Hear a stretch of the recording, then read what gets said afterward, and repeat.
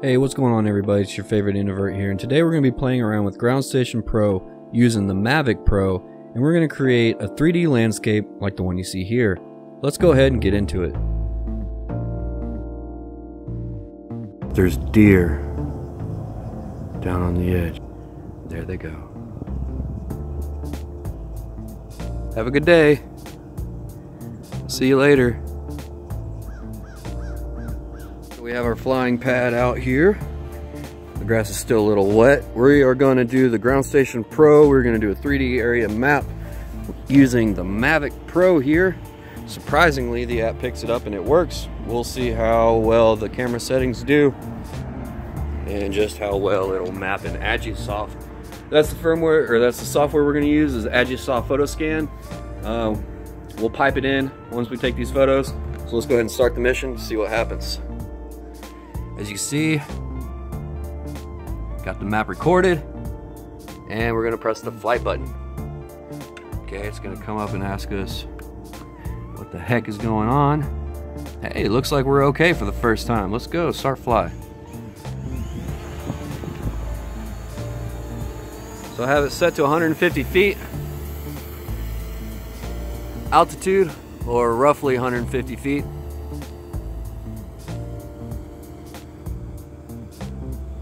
So we'll see how it goes when it comes back.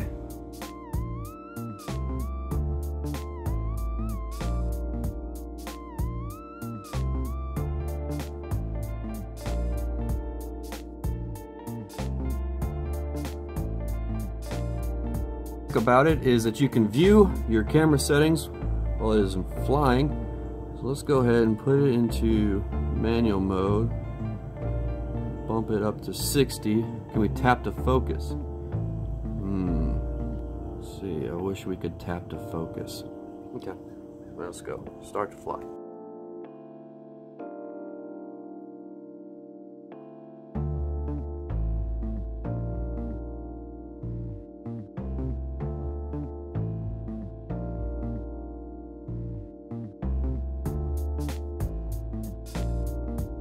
I think I was a little ambitious with my flight plan.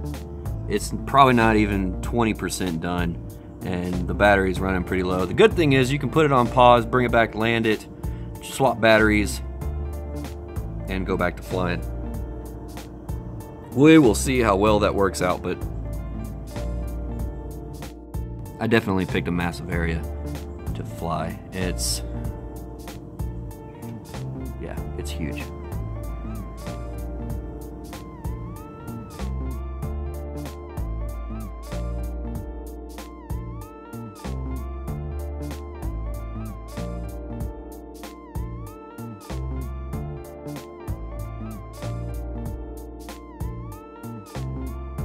Alright, checking back in. I'm getting the low battery warning.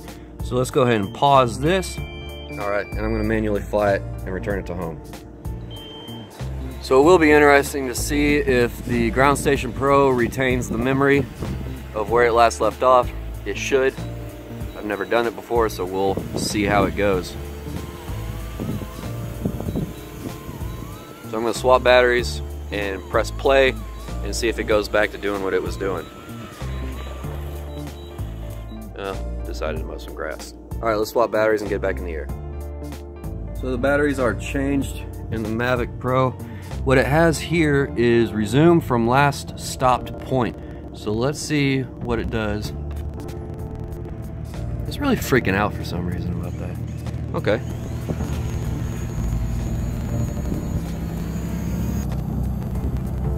There it goes.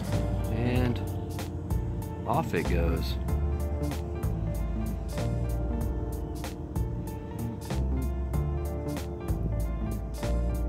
So it'll be interesting to see the stitching, if it had any effect on it, the battery swap.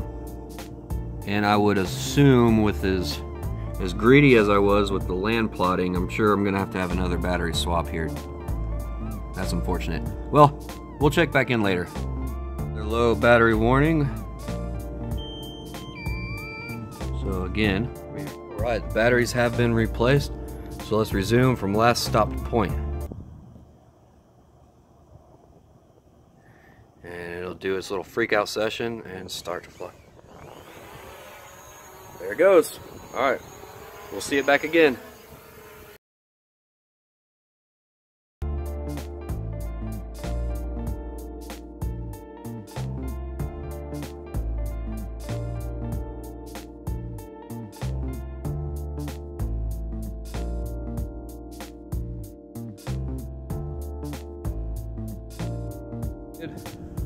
We didn't have enough battery to finish the mission, but I got a little greedy with the size. So let's pipe this into the computer and see what happens. And boom. All right, we're back at the computer. Let's jump in and get started. So here we have already uploaded our photos from the Mavic Pro to my computer, and we are running the Photoscan software. To upload your photos, navigate to Workflow, Add Photos, or right-click Workspace, Add Chunk, Add Photos. Navigate to the folder you placed your photos and select all the photos you want to import. Once that is done, you'll go back into Workflow and select Align Photos. Depending on your computer resources, these next few steps may take some time. Each one of these blue dots references an individual photo. They can be selected, and the photo that is associated with that particular dot will be highlighted.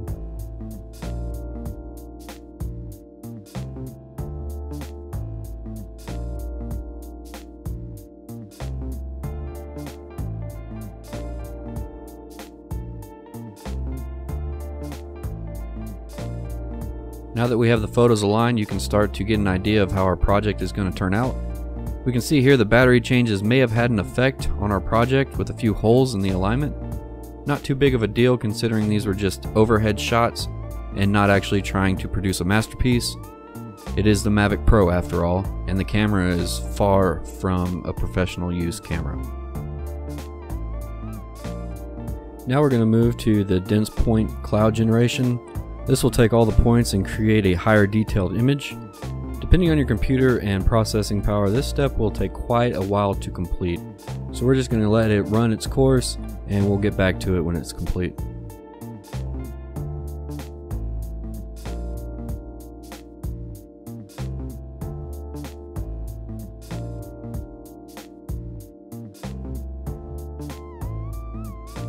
Now that the dense cloud is complete, you can see a higher detail to the rendering. This is still an incomplete project, as you can continue on by calculating the mesh build-out, shaded, solid, or wireframe. You can build out texture and optimize the area you want to focus on by cropping the rendering. This takes additional time to complete. For the sake of this video, we will finish at this point. What we can take away from this video is that Ground Station Pro works with the Mavic Pro. You can use the Mavic Pro to do 3D scans of terrain, buildings, and objects, and with additional photos taken at different angles, the renderings will come out accurate and with more detail.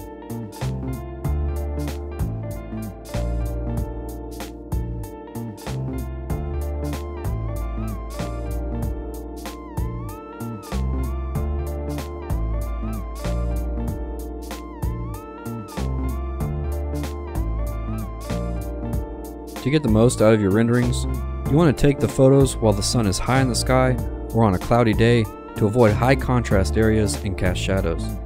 If you have an object of interest you would like to have pop, you want to take multiple photos at different angles to allow the software render a more thorough 3D representation.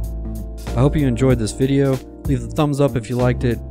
If you have any questions, leave them in the comments below, and subscribe for more content. Thanks for watching. I'll see you next video.